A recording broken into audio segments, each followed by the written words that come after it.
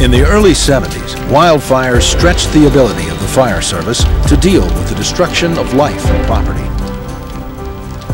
Again in the 80s, wildfires continued to devastate the country.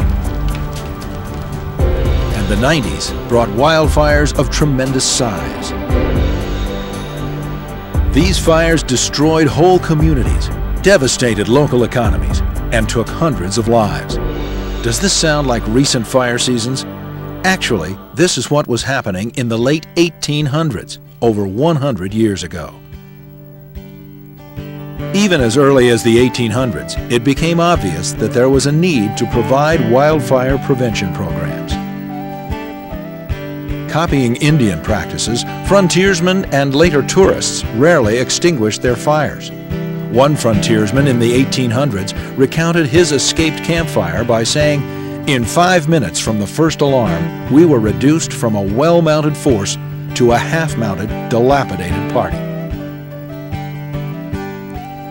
In 1871, the Great Pestigo Fire burned over 1,280,000 acres and covered 2,400 square miles.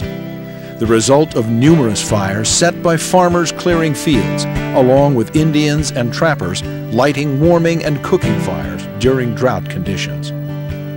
Between 1871 and 1881 in Michigan, 2 fires burned over 3,500,000 acres and killed 369 people. Between 1894 and 1918, 3 separate fires in Minnesota burned 1,740,000 acres and killed 998 people. In 1889 and 90, the problem of wandering tourists and escaped campfires became so acute that the Army established campgrounds in Yellowstone Park and did not allow campfires outside of those areas. The concept worked so well that the forest reserves adopted these rules, with the additional requirement that all forest visitors carry an axe, shovel, and bucket to extinguish their fires. Fire laws had been passed by this time, but were not strictly enforced. In fact, in 1890, one fellow wrote that the entire fire problem in the United States was one of bad habits and loose morals. Some people did have a conscience. During the fire season of 1890, the Audigutt brothers started a fire, and believing that fire laws were enforced and punishable by death, they opted for suicide and shot themselves. They were discovered 2 days later, though, still alive.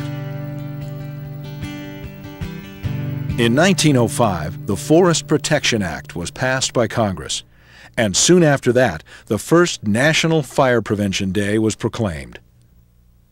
The 1910 fires in Montana and Idaho burned 3 million acres in 2 days, destroying entire communities and taking 85 lives. 72 of the lives lost were firefighters battling the blazes. People began to wake up to the need for fire laws and fire prevention and protection. Forestry in America in the early days was concerned about fire prevention, and the foresters' chief goal was to protect the timber harvest. Prevention tools consisted primarily of signs to advise the forest users of their responsibility. In 1919, the Army Air Corps volunteered its services, and patrols with an Army pilot and observer began. The idea was tested on 2 national forests and was so popular that other areas began to use it. In the early years, fire prevention programs were directed toward educating the public about the dangers of indiscriminate burning and escaped campfires. As late as the 1930s, there was a disregard for the people who were trying to protect natural resources. The 30s and 40s proved that there were indications that our wildlands were becoming a shrinking treasure. Fire prevention became a national issue, all due to the need to protect the timber resource. The railroads and timber companies became allies in this protection effort. In 1932, the first report dealing with spark arresters on motorized equipment was released. This report and the increasing number of fires from motorized equipment led the San Dimas Experiment Station to establish the first spark arrestor standards.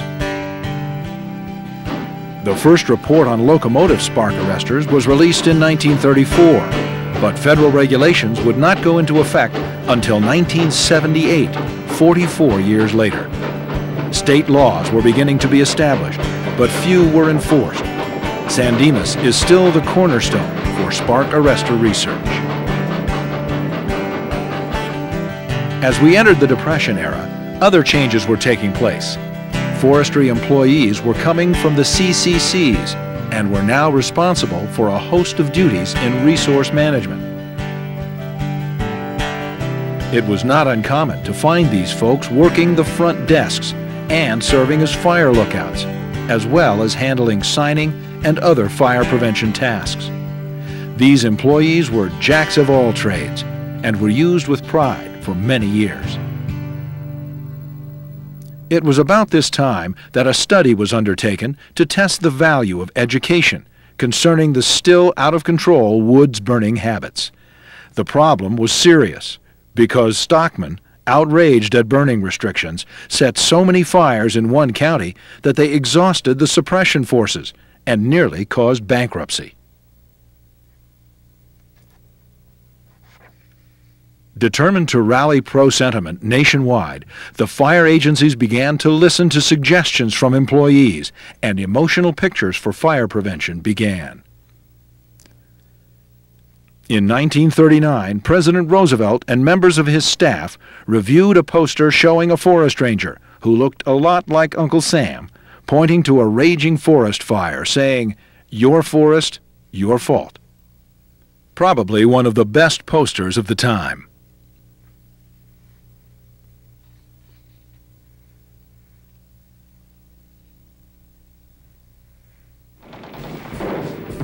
On the eve of World War II, fire protection posters equating fire prevention with national defense began. So it was the war that finally nationalized fire prevention programs. Fire prevention focused high priority on the importance of timber products. After all, many things needed for the war effort came from our natural resources.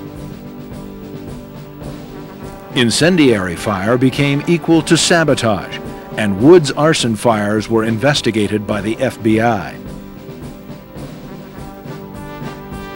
An employee of a national forest conceived the idea of seeking assistance from a national advertising agency for a wartime fire prevention campaign. In the spring of 1942, a nerve-tingling event occurred very close to home. A Japanese submarine surfaced near the coast of Southern California and fired a salvo of shells that exploded an oil facility near Santa Barbara. It was felt further attacks could bring a disastrous loss of life and destruction of property. There was also a fear that exploding shells and incendiary balloons launched by the Japanese in the timber stands of the Pacific coast could set off raging forest fires. With the country at war, most of the experienced firefighters and able-bodied men had gone to the armed forces. The home communities had to deal with forest fires as best they could. If people could be urged to be more careful, perhaps some fires could be prevented. Careless matches aid the Axis, and our carelessness, their secret weapon, were catchy phrases suggesting that people themselves could prevent fires and help win the war. So the newly formed Wartime Advertising Council took on the task, and now professional advertising talent was mobilized behind fire prevention. Because of that effort, the CFFP program, Cooperative Forest Fire Prevention, was established and is still in place today. But field fire prevention work almost came to a standstill as men were sent off to war. People in the wildlands had very little contact from agency personnel.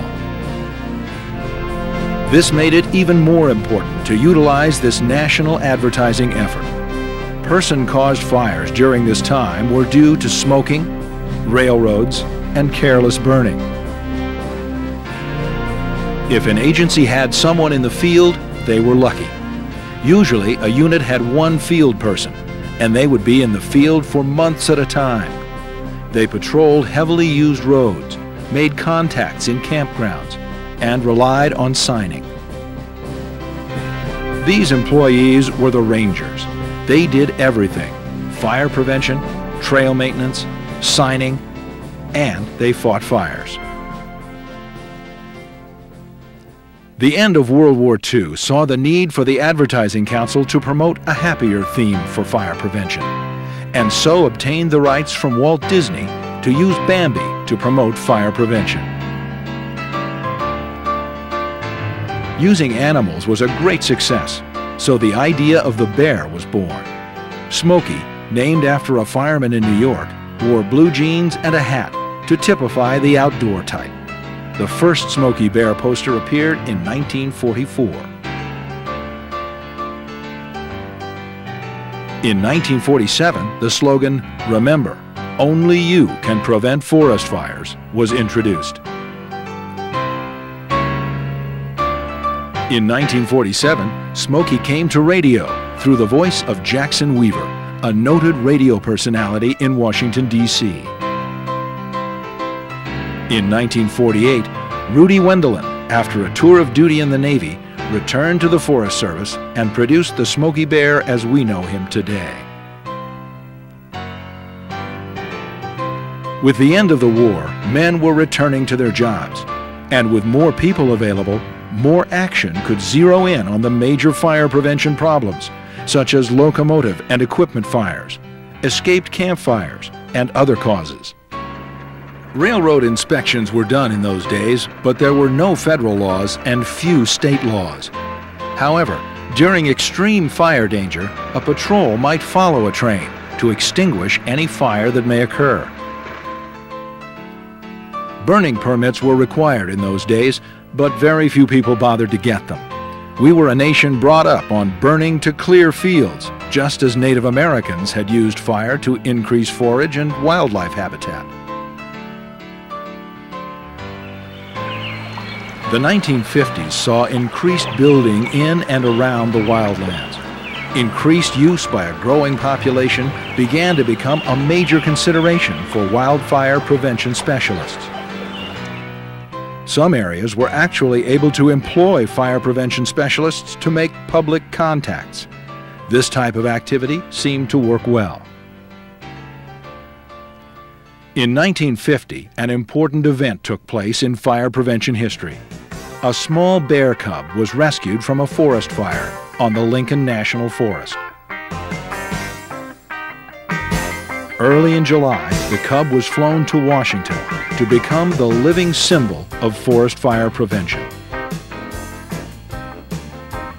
By 1952, the Smokey Bear symbol was well established, and the Smokey Bear Act was approved by Congress and signed by President Eisenhower.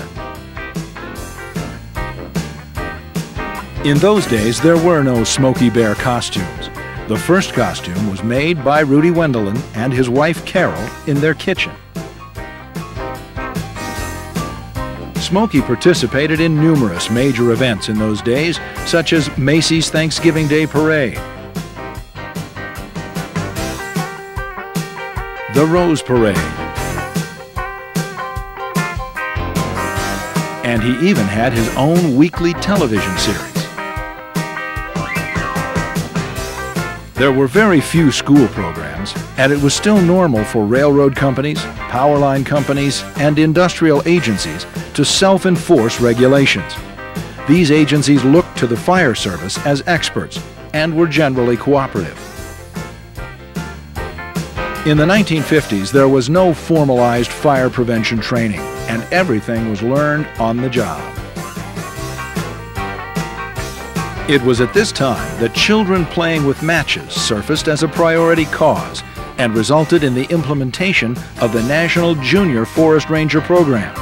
Smokey also devoted a children's themed poster to this problem on an annual basis. The 1960s showed a more organized approach to wildfire prevention. Conferences, training, inspection procedures, codes and ordinances began to evolve to support field fire prevention operations nationwide. In the mid-1960s, the Western Media Office of the Forest Service developed a major public relations program that assisted fire prevention efforts for several years. The deal was made to incorporate a forest ranger into the Lassie TV program. So Corey Stewart began his career with the first episode, filmed in 1964. In the following years, the Forest Service worked closely with the series, providing equipment and technical support. Ranger Stewart, actor Bob Bray, was supplied a standard uniform, but had patches on both sleeves for easy TV identification. Bray completed the smoke jumper training, but because of liability reasons, could not make an actual jump. Fire prevention studies were conducted to determine the effectiveness of fire prevention signing. The study established what are today the fundamentals of fire prevention signs: size, color, shape, graphics, and messages. School programs and team teaching began to increase, and these programs began to have a positive effect on incidents involving children with matches. A poll taken in 1968 showed that the fire prevention message was getting out. 90% of all people could identify Smokey and his fire prevention message. The 1970s continued to enhance wildfire prevention. Better planning was increasing funding. Fire management on a national basis was the key phrase, not fire control. Alternative suppression action was now considered on fires. Fire prevention committees were being formed. National fire prevention training was conducted, developed as part of the National Wildfire Coordinating Group. San Dimas was developing chainsaw standards for spark arresters, and the Spark Arrestor Guide was developed. The 1970s saw creative fire prevention programs working. Railroad inspections and residential fire-safe programs were implemented. Industrial operations were inspected, and children-caused fires were on the decline. In 1975, the original living Smokey Bear symbol passed on. This is the 1975 poster, where he indicates thanks for all the help. Even with all the effective programs, the end of the 70s came down hard on fire prevention. Funding was decreased dramatically. The early 80s set the stage for some great changes that were about to take place. In 1983 came the idea of Smokey and the Pros. This program utilized athletes as role models to help Smokey convince people of all ages to be fire safe. Smokey and the Pros was the cornerstone of interagency nationwide wildfire prevention programs of the 80s.